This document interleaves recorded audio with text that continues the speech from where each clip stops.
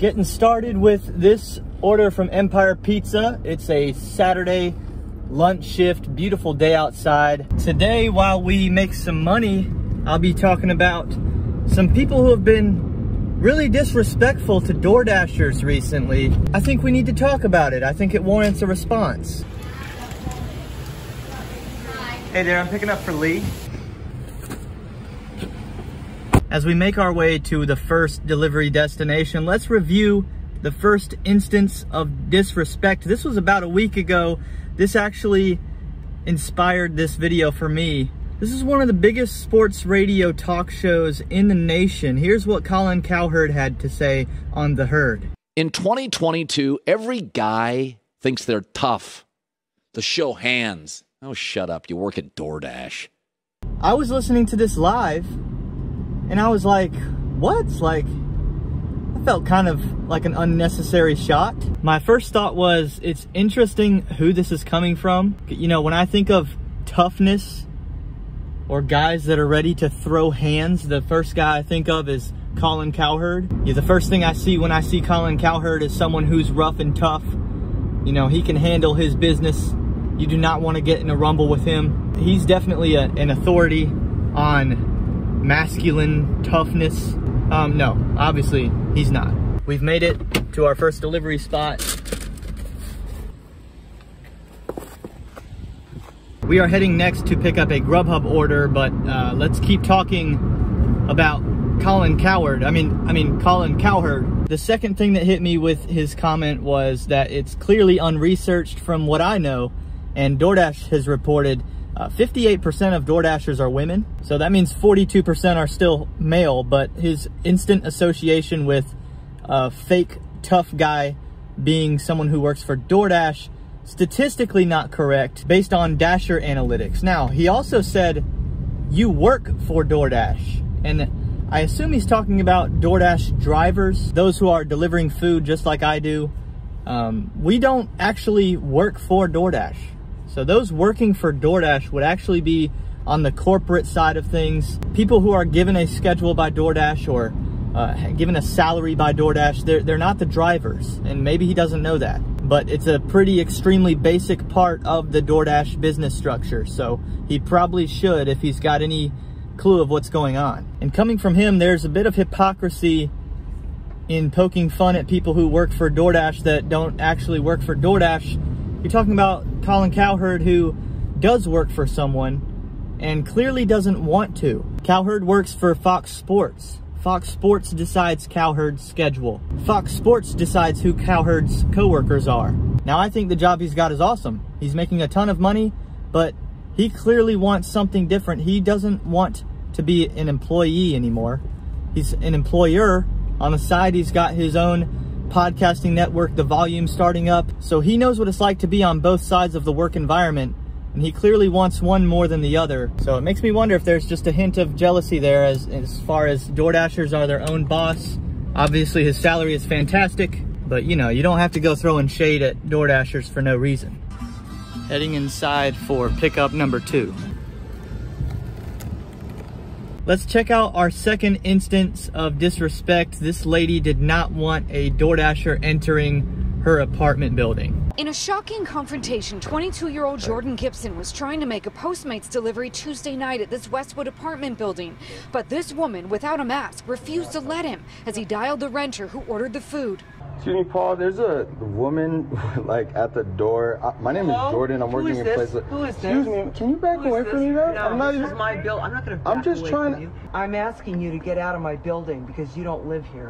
I'm a black man. I'm trying to deliver. My mom I don't care if he's a purple man. I'm He working doesn't for my live mom. here. So first off, I don't love the very end there when the guy brings up his race. It's very lame to me when people try and force race as a main component of an argument when it so rarely is. But aside from him interpreting her disrespect as being racially motivated, he's right. It's like, come on, lady, get out of the way. I'm trying to do a job. DoorDash is becoming more and more popular. People are becoming more and more comfortable with the idea of strangers being able to safely deliver them their food.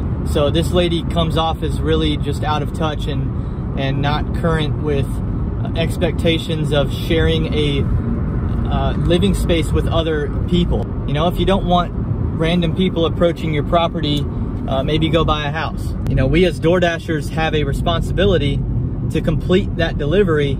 Just because one person has a problem with it who isn't the paying customer doesn't mean we don't do our job, right? So also, if you have an issue with this happening at your building, maybe talk to some people you live around. You know, I think you have a lot better chance of coming to a compromise with the customer who is your neighbor than the DoorDash delivery driver who's just doing his job.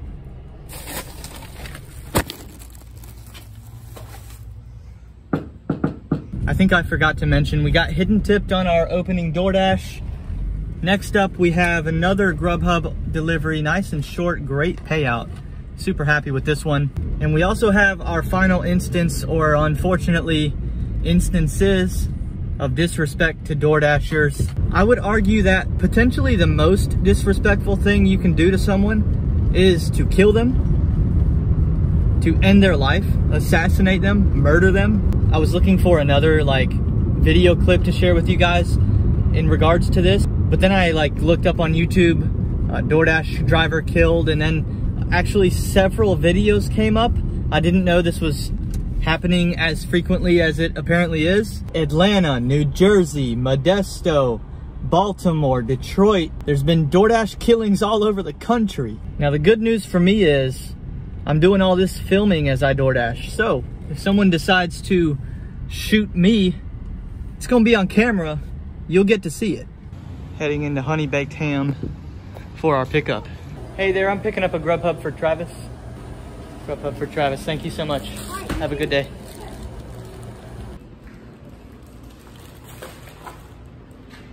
Heading back now to Empire for a DoorDash opportunity.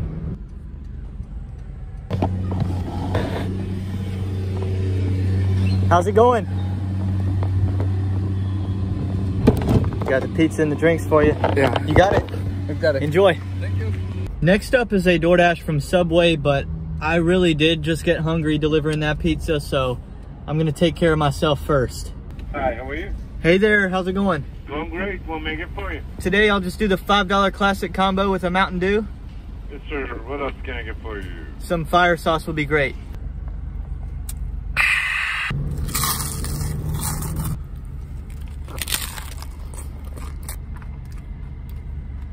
Yes, that hit the spot. This video is not sponsored by Taco Bell. I should probably get back to work. How's it going? I'm picking up a DoorDash for Kathy. It's very awkward everywhere I go to be holding my camera up, very clearly selfie recording myself as I pick up these DoorDashes. So help me out, subscribe to the channel, that way this becomes worth it. Don't be disrespectful, I obviously deal with enough of that. Next up, Dunkin' Donuts, nice and short, simple delivery.